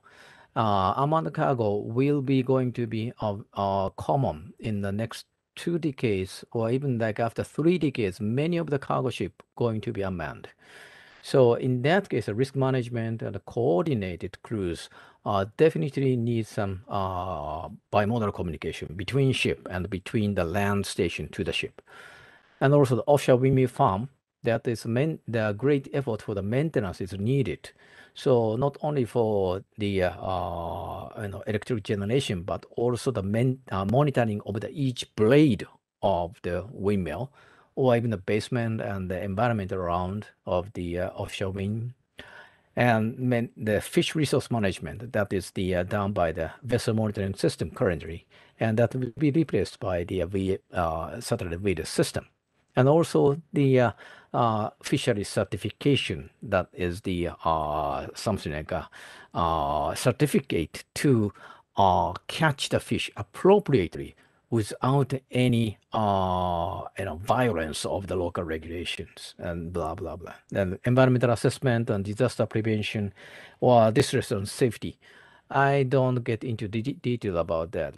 The ocean IoT will enable us this kind of the management and security much easier and immediately, probably within several years.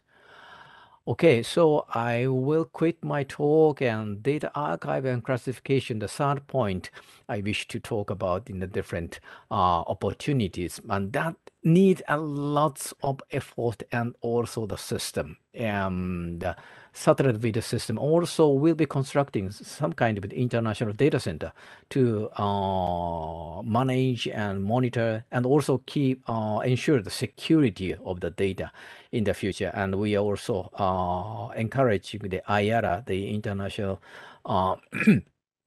organization for the maritime navigations, to promote this kind of data center in the several next years. So thank you so much. That is my whole presentation. Thank you. Thanks, Dr. Tom, for sharing such valuable insights with us. Your thoughts have definitely guided us in the right direction, and it has led us to ponder more about the potential scope in the area. Also, thanks for making us aware of the technical and scientific side during today's webinar. Thanks a lot. I'd like to thank all the panelists for sharing such worthy points and for apprising us for today's topic. Now, before we move on to the next section of this webinar, I'd like to gently call our panelists of today to write to us for the UDA Digest e-magazine, which is a platform where the experts in the domain, in the maritime domain, they come and they contribute in the form of articles and short videos. I'd like to ask the panelists to write to us for that. And you can share your articles with Arnab sir or directly with me so that we can have your opinion on the other platforms that we have at Maritime Research Center. Now I'd like to open the stage for healthy interjections. This is a Q&A session and should go on for the next 10 to 15 minutes. Would request the audience to pose their questions and allow the esteemed panelists to respond to them in stipulated time for smooth functioning of this webinar. So whoever has questions can please pose the same.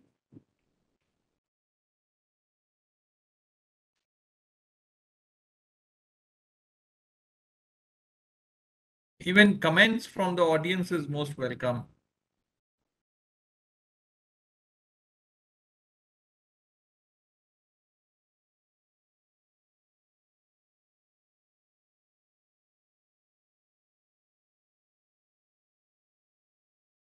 Okay, so in that case, I'd like Arnab sir to talk a little bit more to the audience and to the panelists who are here. Yeah, thank you. I think we've had a very good panel today, a wide spectrum of views and ideas, and that's what makes it richer. And I think as all the panelists also acknowledged, there is a huge requirement of generating the underwater domain awareness, and a lot of collaboration is required. We tried to bring together different speakers with diverse backgrounds, a senior diplomat with a very deep understanding of blue economy and the maritime domain, who has been involved in various very top level decision making. Then we had a very senior bureaucrat involved in innovation earlier, because he had in his earlier appointment, he was involved, and then now he is in a very, very important position of capacity building. Then we had Professor Ratnaike from Sri Lanka. I mean, an academic with a huge experience behind and also deeply involved in sustainability. And thank you very much, sir, for your very insightful presentation. Then we had a slightly different track in terms of our friend from Brest talking about innovation and how they are seeking international collaboration or facilitating international collaboration to bring more innovation into the ocean and the maritime domain.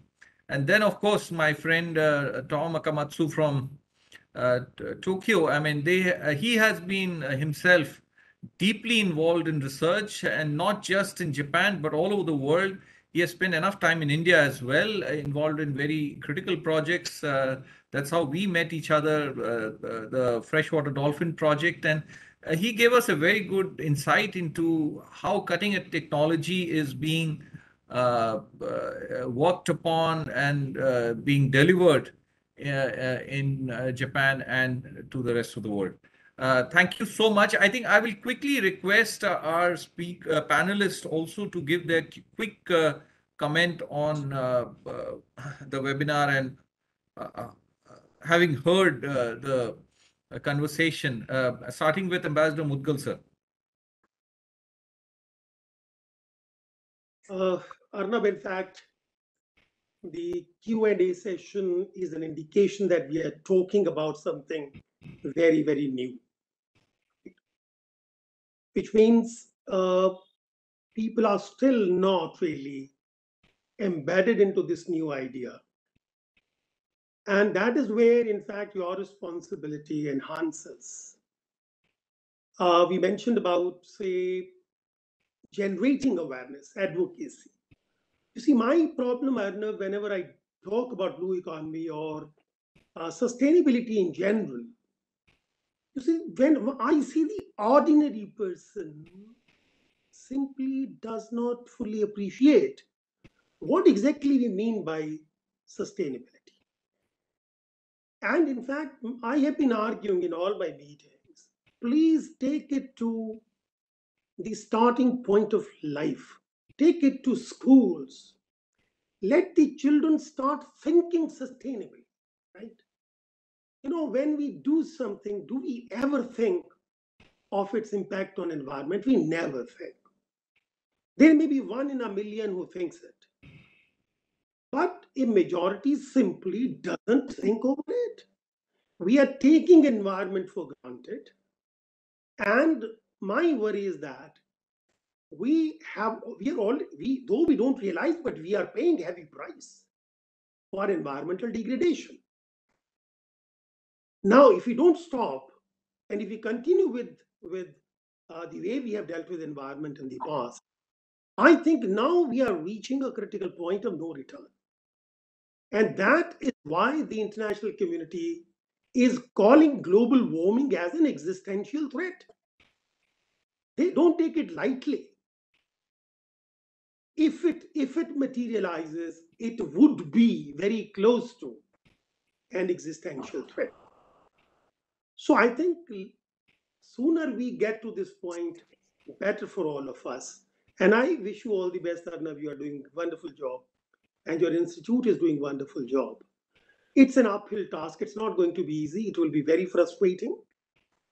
But I'm sure you're a resilient person, right?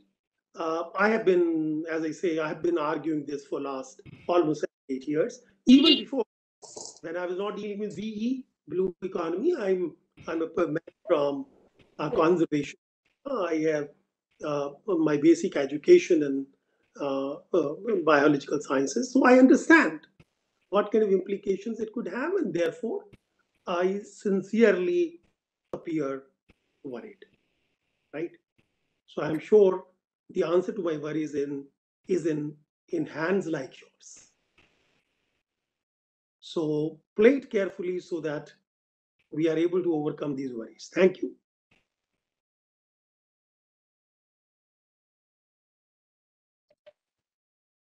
Thank you, sir. Thank you so much, sir. Definitely, sir. We are definitely in it for a long haul, and we are not going to give up, definitely. Next, if I can request Tom, your views. Okay, thank you so much, giving me a very much great opportunities, and I also answered several questions on chat box. And the Alab already mentioned about the underwater domain awareness. That is the kind of the last challenging pioneer area. The sea surface can be organized, can be monitored relatively easily, even using a satellite system. But underwater, that is quite important.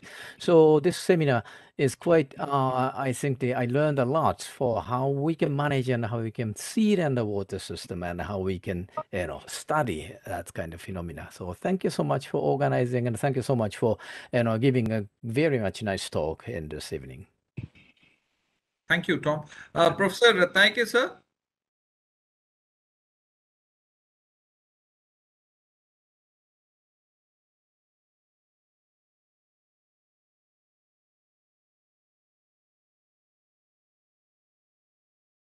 I think we have lost connectivity with him.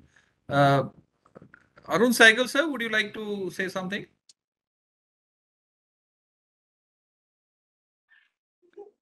Sorry, I don't have very good connectivity, but I can only say that all those items, all those points which have been covered, I can tell you that the spatial knowledge and the digital ocean knowledge is very essential from the point of view of my own experience when trying to locate not only an underwater target or some other item under the sea, because I have been in the Navy looking for submarines, both peacetime and during wartime.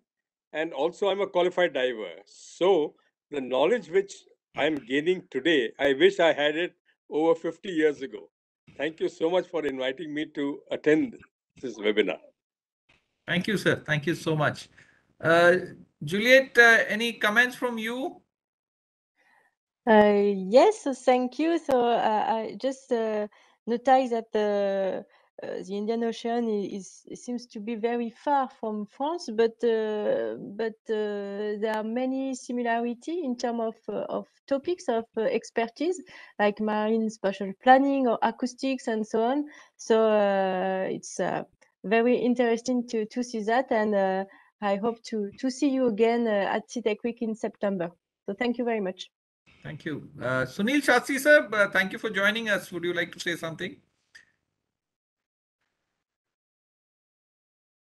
That's very kind of you, Arnab, to ask me to say a few words. I've really enjoyed the seminar and the contributors. I just want to make a very general remark for the participants and for the panel as well. And the general remark is about, I've always got this thought in my mind, and this has been recently reiterated by Lubchenko, from the NOAA, former NOAA scientist, head director or whatever, director general of NOAA. And she has articulated this in very well. And let me try to sort of recapitulate and say what she says. And she says that our narrative has to change as far as the ocean is concerned. Our narratives so far have been wrong. The first narrative is that we have oceans. We always talk of oceans, 7 oceans, 5 oceans, 3 oceans, but there is only one ocean. So that's the first narrative that has got to change. And we have to look at the new projection that has come out of the ocean, which is Antarctica centered. The center of the world is Antarctica, not Eurocentric or not US centric, but it's the Antarctica as a center. And if you look at the map of the world, then it is only one ocean. You can see a big, huge ocean there. Land bodies are in fact very small. Just to give an example, the Pacific Ocean itself, we talk of Indo-Pacific. The Pacific is bigger than all the continents combined together. It can accommodate all the continents. The Pacific, you can put 6 moons side by side, and the Pacific is still bigger, or you take the entire area of Mars. our billionaire people are trying to go to Mars, etc. There is no second planet. There is no plan B. There is only one planet, and this is the planet, you know. So the area of Mars is smaller than that of the area of Pacific, you know. So that's one narrative that we have to think of. So it has got to be one ocean. That's one narrative. The second thing she talks about is that our old narrative was that the oceans are too big to fail. You know, this is like the big banks that they talked about in 2008 and all that, that this is too big to fail, so they save, protect. But ocean is not too big to fail. We have found out that ocean is not too big to fail. We have made it fail. We have failed it, you know. So the second narrative came, and this is a defeatist narrative, and it says the ocean is too big to fix, you know. And that is also a wrong narrative. You know, ocean is not too big to fix. And the third narrative, which is the correct narrative, and that correct narrative is that ocean is too big to ignore. The ocean is too big to ignore. And we ignore it at our own peril. And as one of your panelists said, that we know only 5% of the ocean. 5% of the ocean has been mapped. So unless we know more about the ocean, and unless we are able to find out what the ocean needs from us, because we are not saving the ocean, we are saving the humankind. We want to save ourselves. It's completely anthropocentric, you know, and that is what it is. So my general point would be just this, that one ocean, and our narrative has to change. Thank you very much for the opportunity. As always, I enjoy your webinars and attending them. And I'd be happy to contribute in a future webinar whenever the opportunity arises. And of course, you know, it's always great to interact with you, Arnab. Thank you so much, sir. I can see Professor Nandkumar, sir. Any comments from you?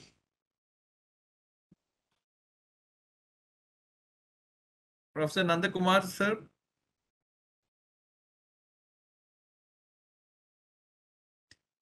Okay, I think Nishtha, we can close if there are no comments. Sure, sir, sure. Now that we've come to the concluding section of today's agenda, I would like to propose a vote of thanks to all of you who have joined us today. It is my absolute privilege to propose a vote of thanks and acknowledge the contribution of those who have joined us today and have contributed towards this webinar.